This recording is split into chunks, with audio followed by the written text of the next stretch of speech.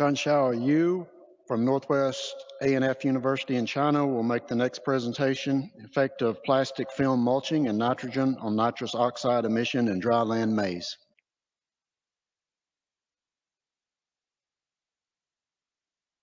Okay. Thanks, Chairman. Good morning, everyone. Today, my work is about the effect of plastic film matching and the nitrogen on N2O emissions in dryland maize. So my is included four parts. So for first, in China, the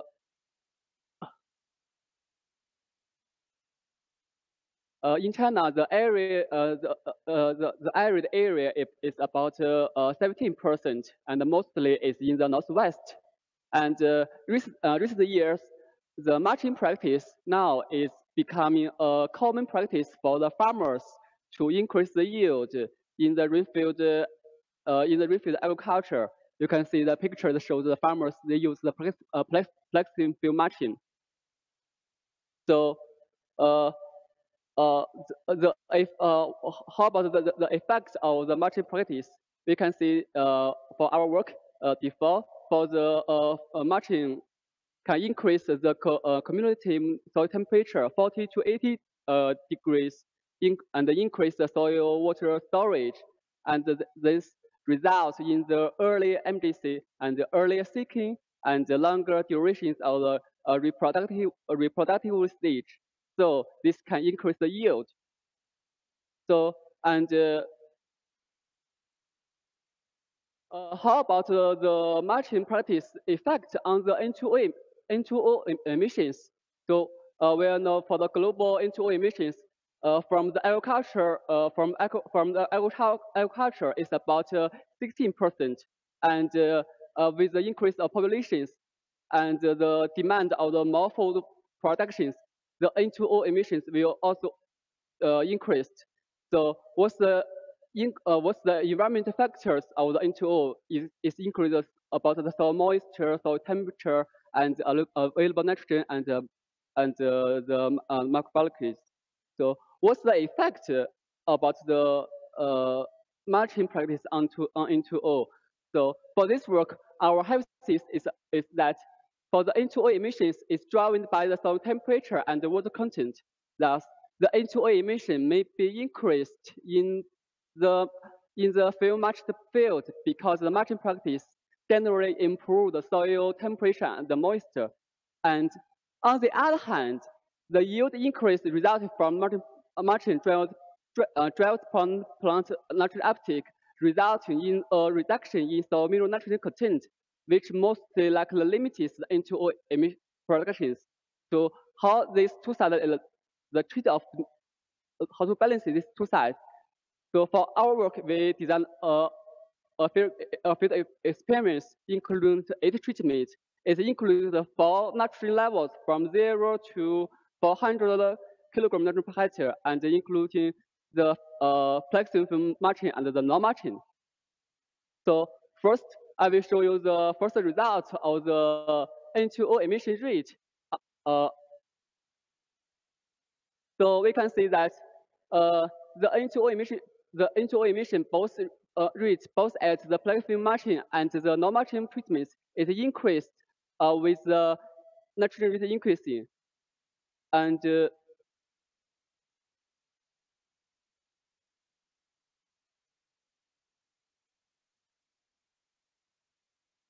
but at a different growth stage, the peak of the emission rate was different. We can see that from the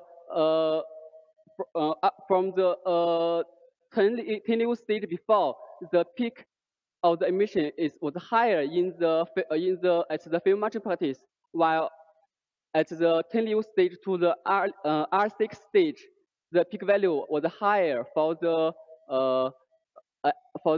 non-matching practice. So the next is about the cumulative N2O emissions. So the result is that the cumulative N2O emissions, both at the FM and the BP treatment, is increased with the nitrogen rate increasing. The film matching didn't increase the totally cumulative N2O emissions. both is about around at 0.8 to 0.7 to 0.8 kilogram nitrogen per hectare. But the rates of the N2O emissions at a different stage was different. It was affected by the matching. We can see that the field matching increase ratio during the 10U stage is ranging from 36 to 51%, and the non-matching treatment increased the ratios during the 10U to R6 stage. So what's the reason for this? The reason is that first, for the soil, for the water content, for the matching practice, it can increase the WFPS 30 to 20% during the before the 10U stage, and also for the soil temperatures, the mean soil temperatures can increase the 1 to 2 degrees, the average for the field matching practice during the before the 10U stage. And we also get the yield of the at the different matching practice, and we also calculated the green warming potentials for the treatments, and also the yield scaled global warming potential is also called the greenhouse gas intensity. We can see in the pictures that the film matching practice can increase the maize yield, and both the green warming potential and the greenhouse gas intensity increased as the nitrogen application rate. And due to the film matching practice increase the yield, so the yield scaled green warming potential, it means to protect the 1 ton maize grain yield, the global warming potential was reduced in the plastic film matching maize. So for the summary, the first is that the flexible field matching can markedly improve the soil temperatures and the moisture, which significantly increases the maize yield and nitrogen uptake, but it doesn't increase the cumulative N2O emissions. Second is the rate of the N2O emission at the different growth stage was affected by the matching.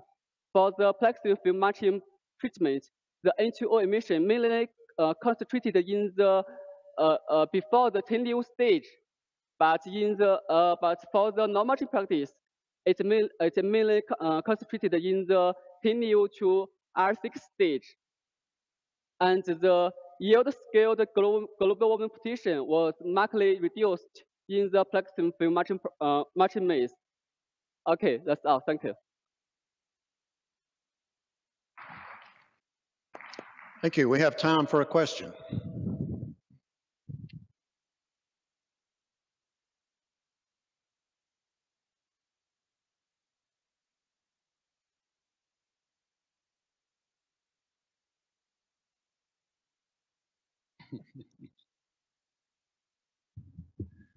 Neil Turner, University of Western Australia, and I do work on the Lewis Plateau.